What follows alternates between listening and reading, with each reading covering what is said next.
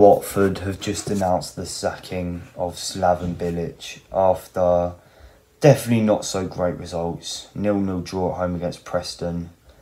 A tough loss away at Sheffield United, to be fair. A draw against Burnley, a draw against Blackburn. It's not even like we've had bad results. I know we've fallen out the top six, but realistically, with the team that we've got, I know a lot of people say you've got João Pedro, you've got Sarr, but in January, he wasn't backed in the window. We weren't really backed in the August transfer window. We sacked Rob Edwards after promising that we will defend him come hell and high water.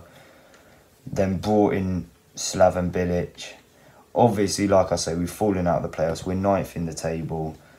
Maybe it is like last chance for the Pozzos. Like, it's like one more push, get rid of the manager and hopefully have that managerial bounce. And I could kind of see it. I mean, I hate to say it. If we get a good managerial bounce against QPR away, they're not on the best of form recently. What are they, 20th in the league? Lost all 5 of their last games. Birmingham at home, who are hardly doing better. And Wigan, who are in the relegation zone. Yes, okay, the managerial bounce. 3 really must-win games. But at the same time as Slaven Bilic had won them next 3 games, we would have kept the manager, we would have had the same manager, and we could have had that momentum without having to sack the manager, if that makes sense. I could definitely why people could probably want him gone, but at the same time, this is probably where sacking Rob Edwards has come back to haunt us. You know, I never did a video about it, I was fuming. We'll support Rob Edwards come hell or high water. We sacked him in September. He joined in July, sacked in September. So Gino Pozzo broke that promise and fans were fuming, rightly so. We brought in Slaven Bilic and we thrashed Stoke 4-0. So maybe we did have that 1-game managerial bounce. But then straight after that, we had lost 2-1 to Swansea and even lost to Blackpool. What a shock. Sacking Rob Edwards did nothing, because he's not the problem.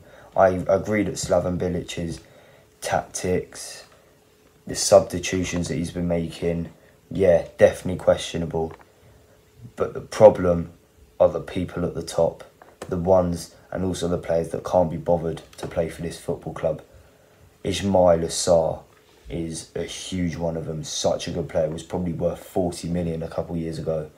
Not even worth, probably about 10 million now.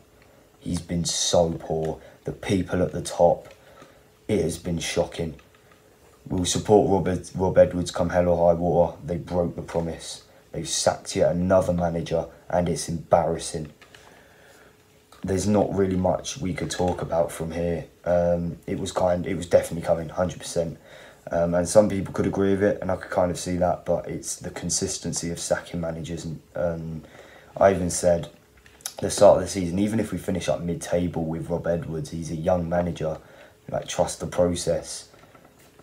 Like, it's a tough league, do you know what I mean? And obviously they broke that, and Chris Wilder will probably, I would like to think we could have it could be a good managerial bounce. Like I say, QPR, Birmingham, Wigan, 3 completely out of form teams, and if we can get 9 points from there, the momentum can be really good. But sacking yet another manager, it's comical. I mean, it used to work, right? You can't deny that. I mean, when the Pozzos came in 2012, got us to the Premier League within 3 seasons, got to an FA Cup final. So in some ways it used to work, now it doesn't. We need a manager that can stabilise the team, that can be here for fairly long term, and can really make this feel like a team, do you know what I mean? And support them through thick and thin. And that could have so been Rob Edwards, and that's what really annoys me. God knows how long. It's a matter of when Chris Wilder's going to get sacked, not if. I don't think he'll last until the new year. I really don't. It's just come yet again. Another one bites the dust. Could, like I say, it might have just been the last roll of the dice. Maybe this does get us playoffs. But there's a lot more going on in the club rather than just the manager.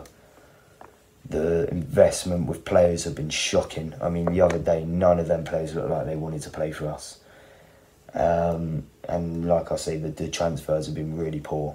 Obviously, we brought in Ben Manga now. Hopefully, he could pull off a masterclass in the summer. But just yet another manager gone, and it's so sad to see what's going on this season with this club. Yeah. What are your thoughts on it? I'm sorry if I don't really look optimistic, if I'm down. I can't really put on this front, do you know what I mean? I'm gutted to see what's going on at the moment. We just sacked another manager. I think you could probably see what's going on. And yeah, what do you guys think in the comments below? Drop a like if you did enjoy, subscribe if you are new. I'll catch you in the next one. Peace.